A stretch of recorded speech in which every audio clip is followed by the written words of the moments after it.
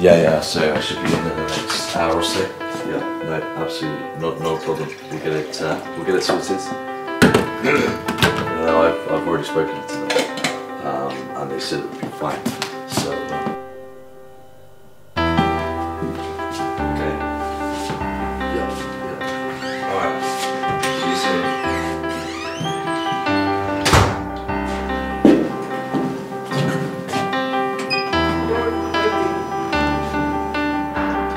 The next station is Kendacy.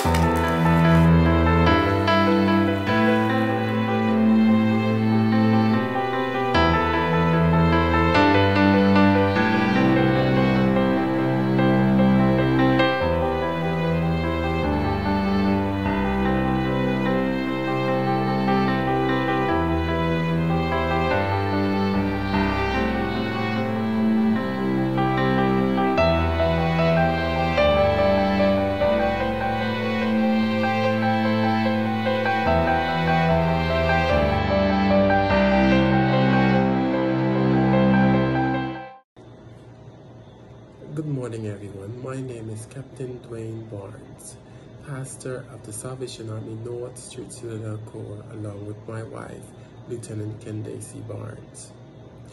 I'd like to take this moment to welcome you all to our worship service.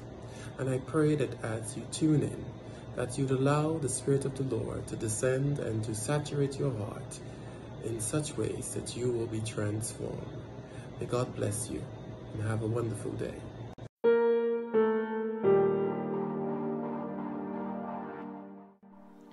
Holy God, bless our day of worship. Bless us, Lord. Dear Lord, as we rise to meet each new day, please let us be filled with your Spirit. Wherever we go, let us spread joy, love, peace, and goodness and faithfulness. Let us desire to become more like you and to worship you in all we do. Encourage our spirits and help us desire these things so much more than the sin that entices us. Thank you for always going before us. In Jesus' name, amen. Anoint our heads with oil. Holy God, I pray that you would saturate us in your presence. Father, we lift our burdens. Give us your peace. Holy God, we are available. Fall afresh on us. Join me in a call to worship. O Lord, before we were formed, you knew us. Before we were born, you consecrated us. You said that we were wonderfully made, and out of your image, you fashioned us. Before a word was on our tongue, you know it. You have laid your hand upon us. You breathed life into us and placed good gifts within us. You call us your masterpiece. You call us royal. You call us your prized possession. You delight in the wonder of our being. As we consider the magnitude of your love for us, we recognize that we are nothing without you. So we bow in humility to your lordship. We lay our worship at your feet. Accept our offering of praise, O Lord, and reign in our hearts forever. Amen.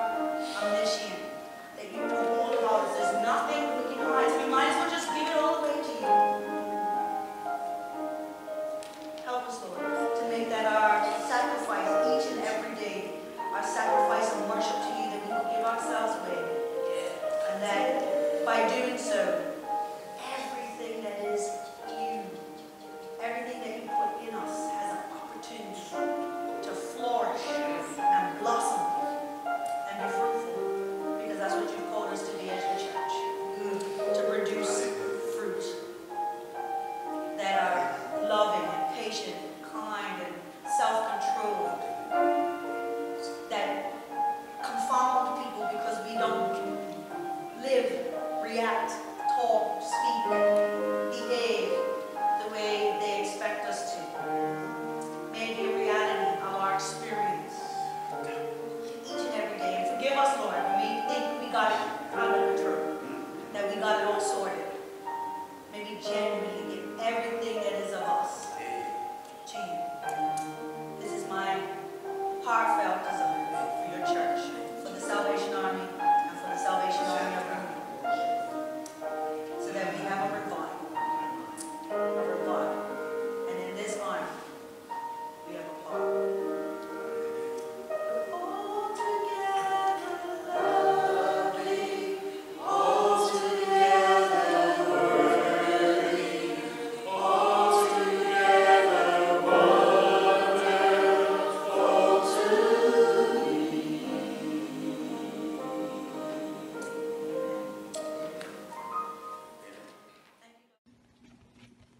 Good morning.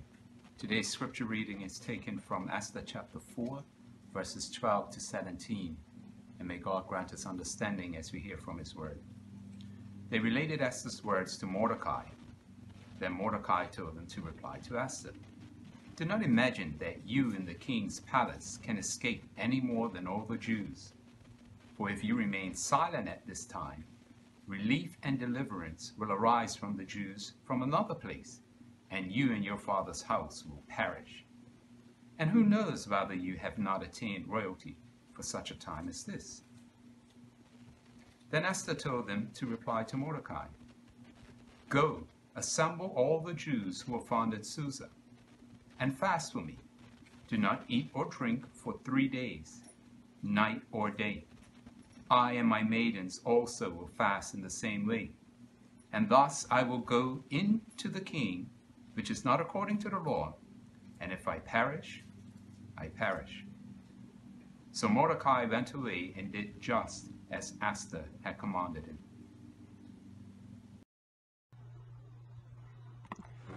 Hello folks, and welcome to another Sunday of worship. A few weeks ago I shared with you about purpose and what it means to have purpose. I talked about how the Lord equips us with gifts and skills to achieve the purposes he has for us. But there is another aspect of purpose which the Lord also orchestrates, and that is positioning. So for a few moments, I want to share with you on the topic, positioned for purpose. If we truly believe that the steps of the righteous are ordered by God, then we must know that the place or the stage we are at in our lives right now are not by mistake. The Lord, who is God over every season of our lives, whether good or bad, has meticulously positioned each and every one of us so that he might accomplish something dynamic through us. You see, God can choose to accomplish his will either by divine intervention or miraculously, or through a time, a place, a space, or position of influence that is conducive to the manifestation of his purpose. But the question we must ask ourselves is, are we positioning ourselves in alignment with God so that we can see the fulfillment of his will? In the scripture passage read, we met a young queen by the name of Esther. Esther is queen of Persia, and she dwells in one of the most beautiful palaces flooded by handmaids and servants. Her beauty is adored, and she's probably the envy of every woman in her town. But you see, life was not always this way for the young queen. Esther's parents had passed, leaving her an orphan. She was raised by her Jewish cousin Mordecai, who trained her up in the ways of the Lord. You see, many times when we look at this scripture passage, we skip across this little bit detail about Esther being an orphan. But if we unpack it further, we will recognize that as an orphan, Esther must have faced many difficulties growing up. Often when the Bible speaks of God's attitudes towards the orphan, words like defender, protector, helper, provider, and many others are used. So it is evident that orphans faced much ostracism and rejection in those days. They were probably mocked and teased, called all sorts of names, and like widows, they were looked down upon with little expectation for the future. This would have been the life of young Esther. But thank the Lord that it doesn't matter what man might say or how man might view us, because men can say whatever they want, but Jehovah God has the final say over our lives. And if He determines that He will bless us, then blessing it will be. And if He chooses that He will exalt us, then exalting us He will do. And there is nothing no man on earth can ever do about it.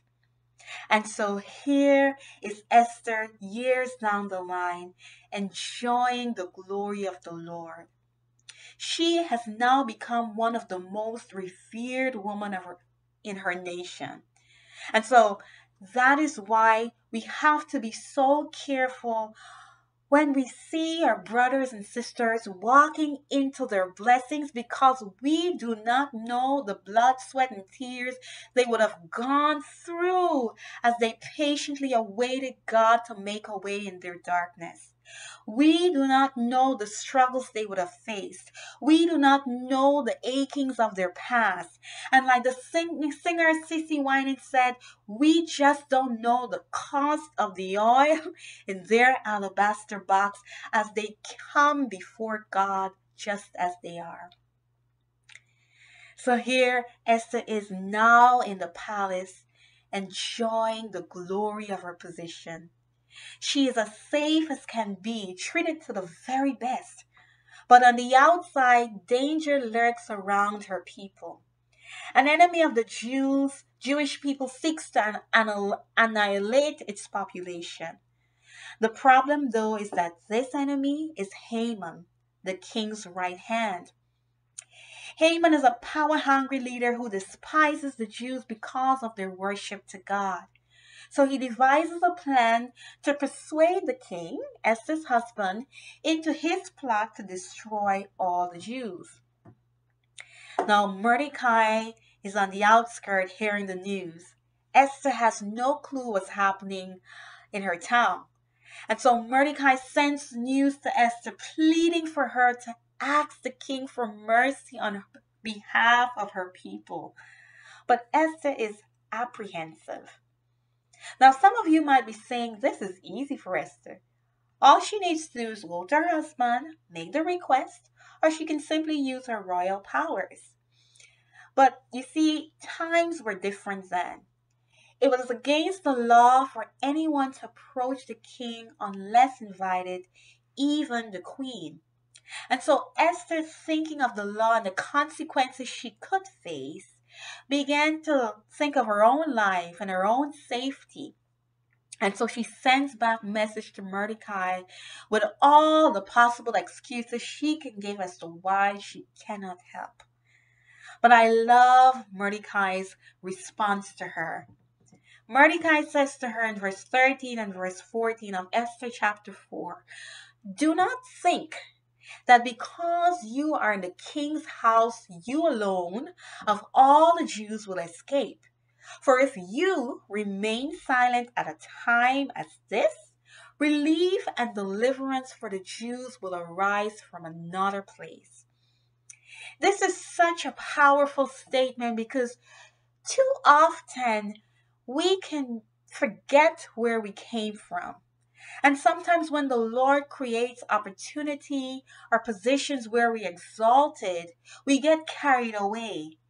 We become very manipulative with the influence we have, wreaking havoc and causing confusion, or we simply choose to use those powers for our own safety and our own gains, instead of utilizing our gifts and our skills and our talents and our influences in ways that are good and pleasing to God and uplifting to the people.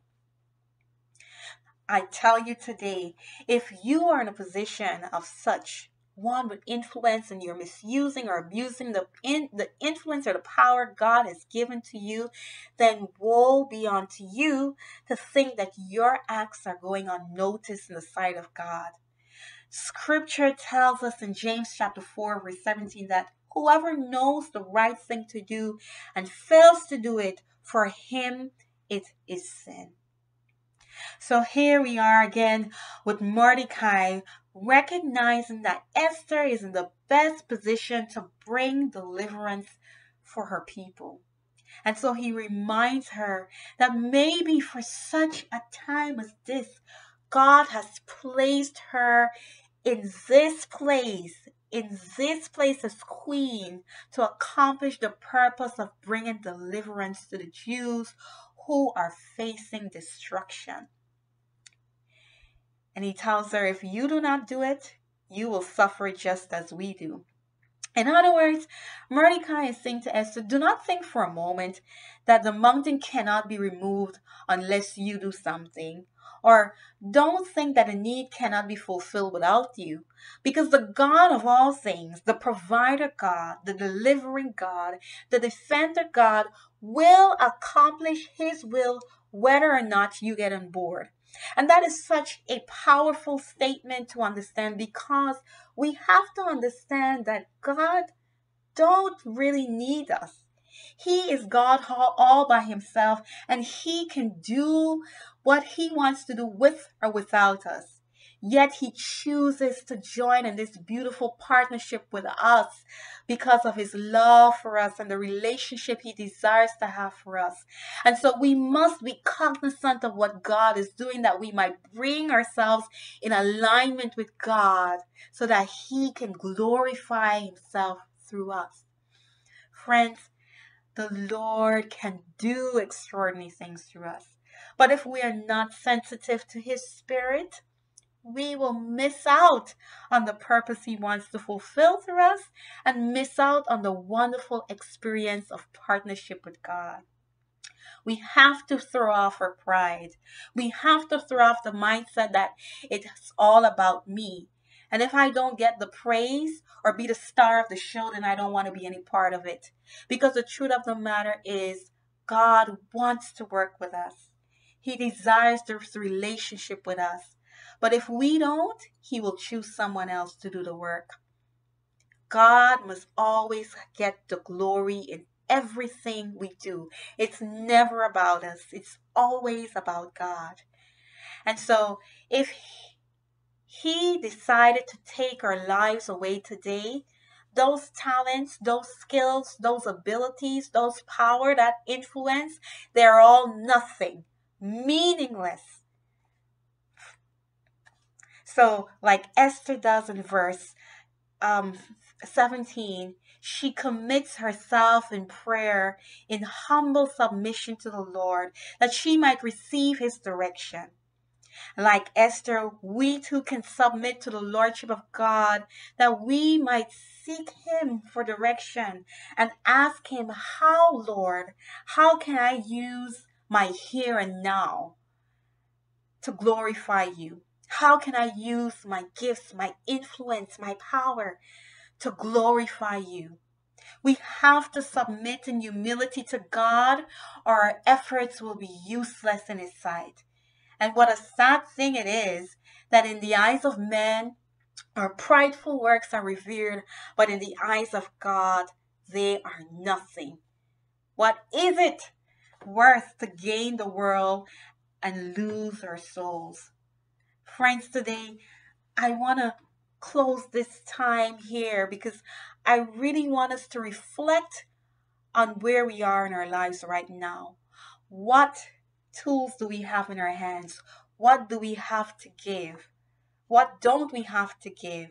And how God can use all of that for His glory if we align ourselves in His will by being open and sensitive and discerning to what God wants to do through us. The Lord wants to use us. He wants a partnership and a relationship with us. And so we must seek Him faithfully, earnestly, humbly, that He might receive the glory. Let our works glorify God.